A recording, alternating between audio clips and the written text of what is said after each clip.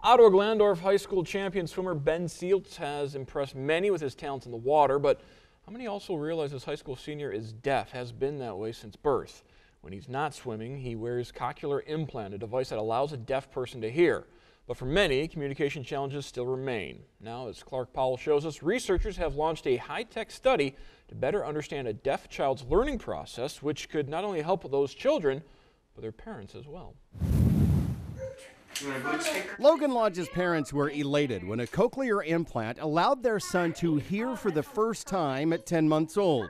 But there were still challenges ahead to help Logan communicate on the same level as children with normal hearing. We had never experienced communicating with a deaf person at all before our son was born.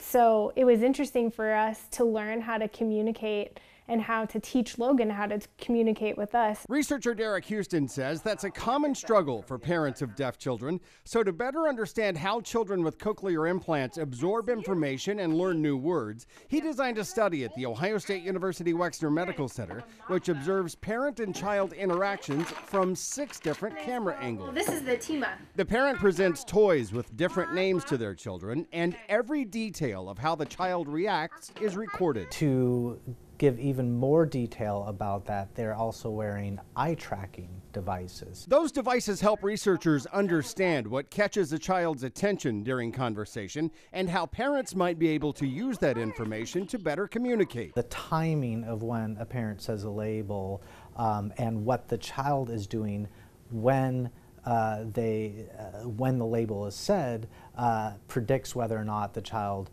will learn a word. Logan's parents used what they're learning from the study to constantly reinforce language by doing things like narrating everyday activities. And their hard work is paying off. Honestly, there are many times throughout the day that I forget that he's deaf at all, which is just incredible. At Ohio State Wexner Medical Center, this is Clark Powell reporting.